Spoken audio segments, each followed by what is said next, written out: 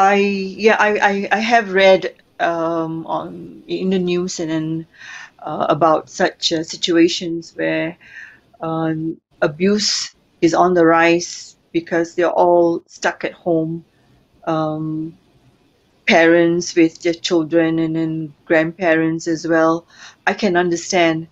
Um, I really don't know how to respond to that because I'm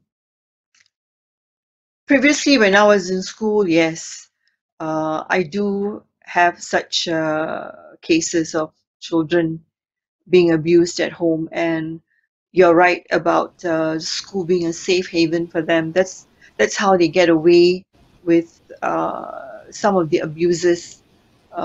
Staying home means they get to experience it much more, maybe more intense than being away from home. It's a respite for them when they go to school. So how to help? Really, I don't know. Even at that point in time, it's very difficult to help some of these students because some cases are very sensitive and you need to get expert help how to deal with such cases.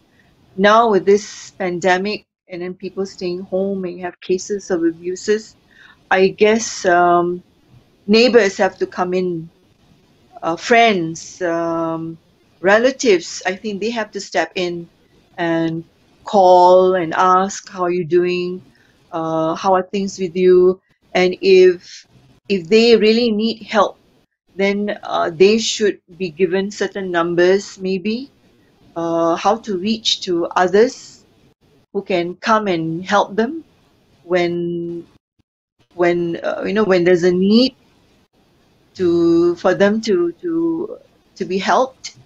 It need not be the police, but it could be a neighbor, it could be a relative living nearby who can straight away come to their rescue. Maybe sort of, um, in a way, help to not make things worse, try to alleviate the problem by stepping in and helping out to whoever is being abused in a home. Yeah. Basically, Um, for I this guess. kind of for this kind of children Mm, who goes through emotional exhaustion with this kind of mm, abuses, mm. how do they fare? How do they fare academically when when they go back to school? When previously before this COVID, when school is being their safe haven, yeah. So how do they fare when they are in school actually? I think for those who are much older, or even for those who are young, probably it's a welcome to be back in school. Um, then they get the chance to see their teachers and see friends, and that's how I think some of these students, when like like what Shaima said, it's a haven for them to go back to school.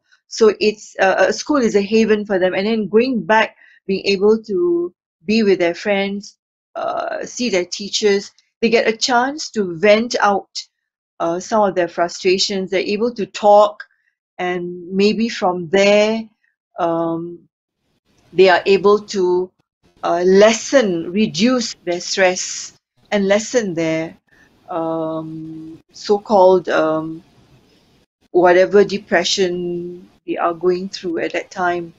Uh, for all you know, they will really welcome going back to school and MashaAllah. being and spending more time in school, being able to be with friends, be with teachers. It's a welcome. Yeah.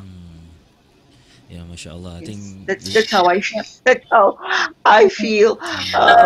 No doubt, parents and relatives might be able to help, but nothing like friends and even teachers to be by your side when you really need help. Yeah.